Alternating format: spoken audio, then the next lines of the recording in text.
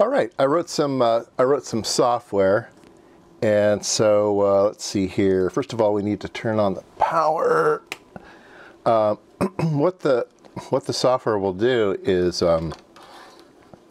read the buttons, so I can go up or down. Yeah, let's see here, 3.3 volts. Turn that on. Here we go.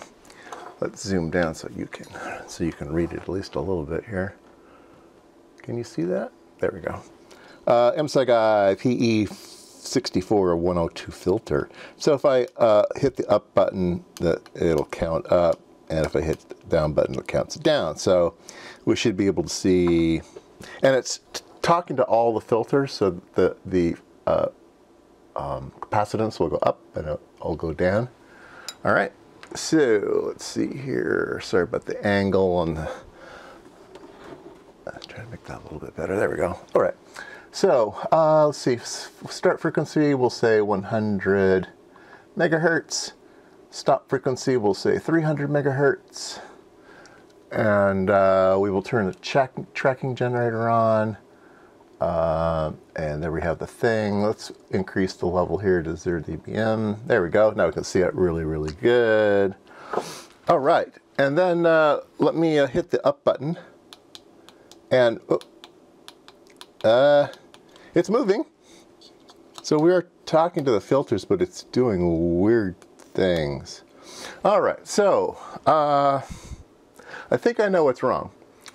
So there is a command that is serial shift. I believe that's the Arduino command, serial shift, and you tell it which two pins is clock and data, and then it shifts a byte out. And this is a 6-bit device, but you write 8 bits at a time to it, but it only listens to the lower 6 bits. And in that command, you can also specify whether you want the most significant bit shifted out first or the least significant bit shifted out first. And I think I have it backwards for this filter. So I'll show you the code at some later video, but let me go change the code, reprogram this, and we'll see if we get a better result on our filter. All right, I've gone and changed the code to most significant bit first. And I think that's the right way to do it. And we'll take a look at our filter. So we're at 0 right now. And, oh, there we go, it's going down. We're value 6, 13, 20. It goes from 0 to 63. Oops, and now it's repeating. It kind of died. Oh, that's a weird thing, huh? That was 27, 34. Oh, it's kind of slumping now. 41. I don't know what's going on. It might be that one capacitor chip that's not soldered down correctly. It might just kind of have some straight capacitance on it. But if I go this direction, it kind of gets longer, and I go that direction, it's shorter. Let me change the frequency span here to 200 megahertz. There we go. And yeah, I can kind of go in this direction, and then it kind of blips on me. I don't know why, but then it continues. I don't know what the blip is, but there you go. We have a working tunable filter. So I'm not terribly impressed with the sharpness of the filter. Anyway, that was a kind of just a journey on trying to reproduce a particular project. Even if it worked correctly, I don't have any use for it. It was just for fun. What I did learn, though, so every project you're going to learn something. So the first thing I learned was these little chips here are really, really hard to solder down. So I'm going to try to avoid those in the future. This one, I tried to put a little solder on the edge and tried to get it to wick under there, and it's just not happening. I would have to remove that chip entirely and put it back on, which is a pain in the patootie.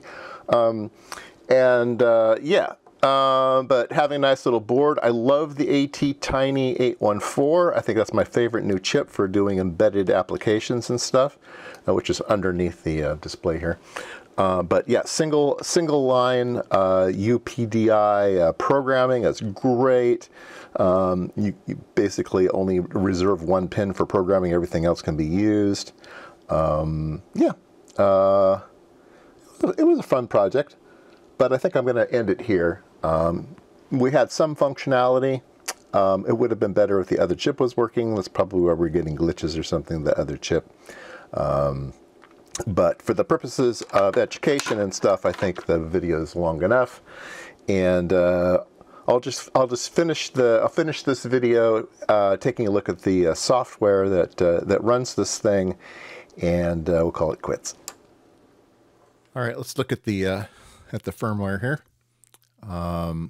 We have 2 buttons and 4 capacitor, switch capacitor, or programmable capacitor filters, U2 through U5.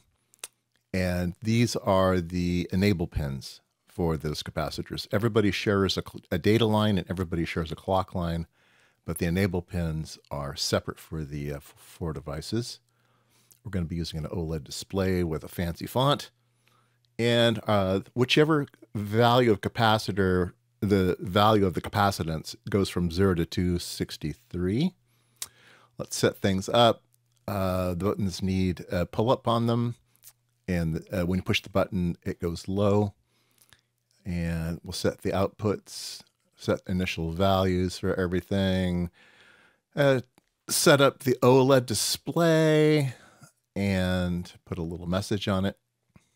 And I'm going to have 2 routines, one called update OLED, which basically takes the current value of the capacitor and displays that, and then update the caps, which is take that value also and write it out to the actual digital caps. So we're going to have a loop that runs here, just waiting for a key press. It's either going to be the up button or the down button.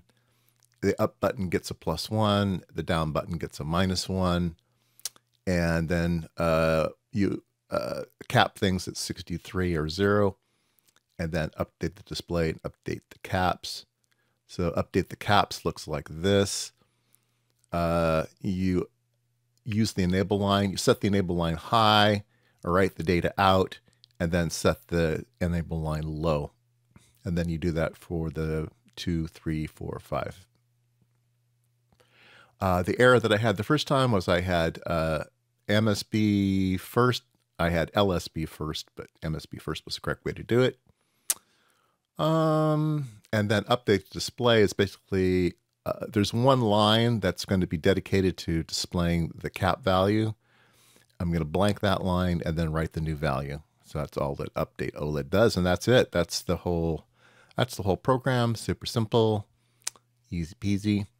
Anyway, I'll try to make sure to put these things up on a share site in case anybody cares. And the PC boards will be available on PCBWay if anybody cares. But yeah, it's been a good project. I liked it.